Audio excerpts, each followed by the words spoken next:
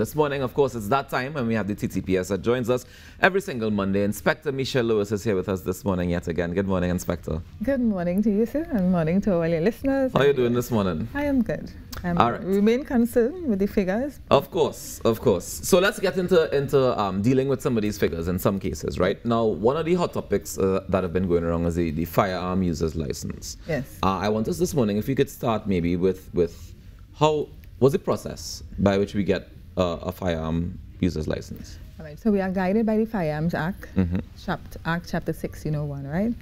And within that act, it gives the Commissioner of Police the authority to issue persons with what we call FUL or firearm user's license, and even firearm dealers license as well, right? So you have the dealers, who will be the person who will buy and sell, and then you'll have the persons who will have firearms. So we're looking at the firearm user's license legally. Right. And so through that process, what will happen is that there's a particular form that the person will fill out. Within that form and within the whole process of the application for an FUL, one of the things that it requires is that if the person is in a relationship with someone, like a visiting relationship, a husband and wife, or common law, or there are other members of the household, that such persons give a statement to the police. Okay. So when you apply for a firearm user's license, everybody in your household has to give a statement to the police? Every adult or everybody? No, not children. Not children, just adults. So let me say, you maybe live in someone, you don't have a wife or husband, but you probably live with your parents still. We'll ask a statement from the person's parents or whoever else is in the house. Because that person is supposed to give a truthful statement to tell us about your temperament. Ah, okay. Now, that should be important. So apart from the psychometric testing and evaluation and all those things, the physical and the doctor certificate and all of that, we also need statement from persons who you're living with or have visiting relationship with, like husband and wife. So you're not married as yet, but that type of relationship exists. And what about in your workplace and things like that? Do we interview those people as well? No, because those persons in the workplace, not necessarily. But who you live with are really the persons who will be able to. In the office of doing investigation, they will go to your community, and they could include where you work. Yeah. Because we need statements from persons, you know, depending, for example, if you're self-employed, we would need to get, you know, certain documents and stuff like that. Is there a minimum amount of statements that you collect? No. Okay. So it could be one statement, it could be 10, it could be 500. Yeah, okay. And so the officer is doing an investigation to satisfy himself or herself that the application on this person. So in the application process, the investigator can say that no, they don't think that this person is fit. Or that this person is yet. Make a recommendation to the commissioner, and it is the commissioner of police who would so give. Okay. And then if I go through this process and I apply for a firearm user's license, that entitles me to have one firearm. Well, the act is not specific to say how much you can act. But each license would be specific. But you're right. So your firearm user license would say what type of firearm you have, how many rounds of ammunition you ought to have with you. Okay. And you always have that certificate with you or the booklet with you. Right. And is it a matter of, all right, so you're saying it's not a matter of one license, one firearm. One license can give me use of several firearms? No, the booklet would say how many firearms you have on it. Okay. So let me say you have two. I'm just saying, like you have a pistol and you have a shotgun. Right. It would say on it what type of firearm you have or you ought to have possession of, and the amount of ammunition that you would or you're supposed to have in relation to those two. Okay. Anything outside of that is illegal. Okay. And persons with criminal record, I'm assuming that they're not allowed to have a firearm user's license. Right. So the whole process includes a certificate of character. Right. And so, for example, where someone would have had a domestic matter before, and maybe the girlfriend or boyfriend or a brother or sister, some relative, would have made a report to the police in relation to a domestic violence matter. That report is in the station. Right. So when that person applies for an FUL license, or FUL, right?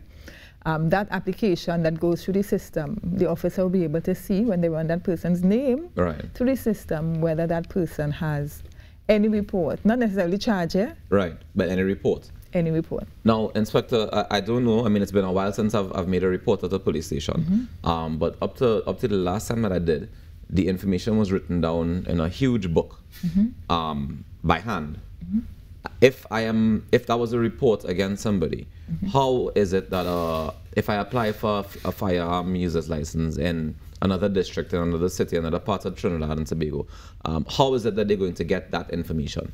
Although the information or report is recorded in a diary, a station diary, it is also submitted via forms and sent on a database. Okay. So it's both, everything that's in that station diary is also digitally recorded. That's correct. And I think we needed to clear that up because I don't think plenty of people understand that. Yeah. Okay. So in a case where, I mean, unfortunately, we saw the situation that happened last week, or was it over the weekend, where you know, the man who had a user license, a firearm user license, and you would have engaged with, I mean, okay, first of all, when you get a license, right, is there a training process that you have to go through in order to be able to learn how to use these things properly? So you will have, so before you actually get the FUL, you will have a provisional license. Okay. And that will be for about a year or so. And with that provisional license, you'll only be able to practice at the particular address for which that provisional license is for. So like if it is wherever the range, a training range. Okay, okay. And so after that process, because then you will get a certificate of competence from the owner of that establishment saying that you are also fit. So it is a very, very comprehensive process to obtain an FUL. It is not like you just walk in and you just walk back out. The period of investigation takes quite a period of time. And is there like a checklist that says, all right, so you're a business owner or you're a doctor, you're high risk for whatever reason of being targeted for crime? Is that how does it work in terms of reasons? It's not necessarily for that purpose. When the officer does the investigation and he takes note of all the risk factors and the entire investigation, because it is individual, then he'll be able to, or she will be able to determine whether this person is fit or not. And it's just a matter of fit, it's not a matter of whether it's needed. When we say fit, I mean in the whole scheme of things, so whether it is, you have any domestic violence against you, whether your physical, your eyesight, your vision, your everything, your temperament, your attitude, everything has to be intact for you to obtain an FUL. Now, what happens sometimes with persons who applies for an FUL? Sometimes the spouse do not give an accurate account or statement to the police in relation to the person who's making an application for an FUL.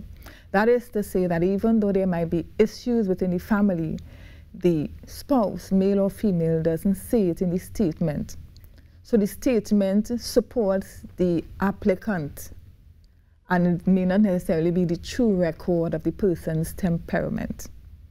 And so because that statement wasn't truthful, because we are relying on certain pieces of document to guide us, right?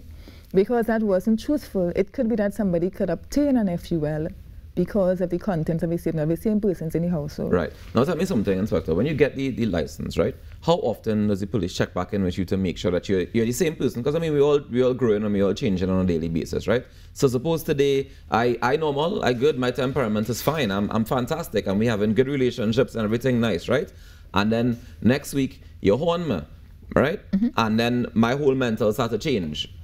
How often do we check the users with these licenses? So there's a renewal of FUL every year. Every year. Right? But further to that, even though, let's say in a relationship, and the temperament of someone, like it says, has changed, and then this person is an FUL holder,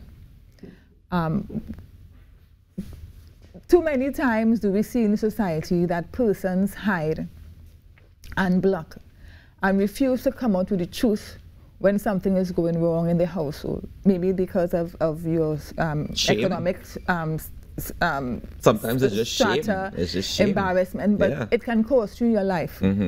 So in some cases we have no report. For example, in this particular matter, the police has no report of any domestic violence made against, unfortunately. And so sometimes when people are ashamed to make a report or to come out and say, it can cost you your life and it can cause your family a lot of trauma. So it is better to come out and say so and let the police intervene and take away that firearm from the person of firearms. And what if it's a situation where there was no domestic violence? What if there wasn't anything before? Like, you know, people argue, people get upset, right? That's human nature. We can get upset, we can argue. And, you know, we can say, all right, let's say you and I, Inspector, we get away and we say, all right, I don't want nothing to do with you and I go on my way. Right. But then you know, are officer of the law and you have a firearm user's license, right? And you come and you say, boy, that ruckus for a thing, and in a moment of rage, just for a split second, you happen to lose it. And in that split second, are there any repercussions? How do we deal with that? How do we deal with the repercussions of that? All in right, that so split not second when we every lose police it? officer is has an FUL. No, I don't mean. I know, but I'm just because we have listeners, so we don't want people to take it for granted Right, that every police officer actually has a personal, right? Okay. So it's an application process for police as well. Right. Right. So it's not automatic. All right. So let's say, for example, the person, what you want to say, needed some. No, they trip in a moment, like, they have a nice temperament, everything is good. They check all the boxes that we went through the requirements for, right? But in a moment, in a fit of rage, or in a moment where, for whatever reason, you're more upset than you've ever been before. Your heartstrings pulling, that moment where we know what blind rage can do. Well, so you can't cover all the bases, right? So if, for example, something like that happens, then, there's nothing that you can do other than, psychiatric evaluation at, a medical institution or something like that, right? But there are always, in most cases, some telltale signs that people sometimes just refuse to pay attention to, and that can cause, their demise. So where, for example, let's say that someone generally behaves well, and the relationship goes bad, and this person now is threatening you, and you are aware that this person is an FUL holder. When you're making a report to the police, you need to inform the police that this person is in fact an FUL holder. And what happens in that process is that the police will seize the firearm until the investigation is completed, to ensure that that person does not put themselves and others at risk, and that we do not have a report or have to be treated with a murder, suicide, or anything like of the sort. Tell me something, in the renewal process, do we go through the whole checklist again every single year? No, it is not that comprehensive. What is the process when it gets to the renewal stage?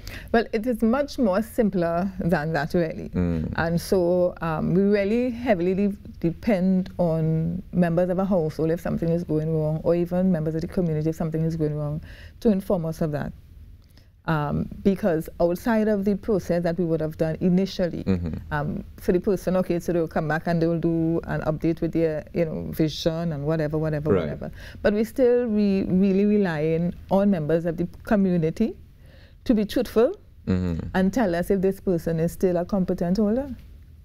All right. Well, Inspector, unfortunately, we're out of time. This thing does go every Monday. But I appreciate you coming here and sharing that information with us. I think it's, we've been seeing lots of rumors and things floating around the place, and it's nice when we can clarify and say exactly how the process works and how we can do our part to help going forward. One of the things that we always teach our children is good secret and bad secret. Yeah. I know as adults, we sometimes hold bad secrets, which can cost us our lives. So this morning, we want to encourage adults the same advice that we give to children, to take it for ourselves, and do not hold a bad secret that can cause you and other members of your family your life. So this morning we say thanks once again, Ruckus, for having us. No problem. Our pleasure. If you see something, say something. Say something. Inspector Michelle Lewis of the TTPS, ladies and gentlemen. We take a quick break and we come back with more inside the Now Morning Show. Stay tuned.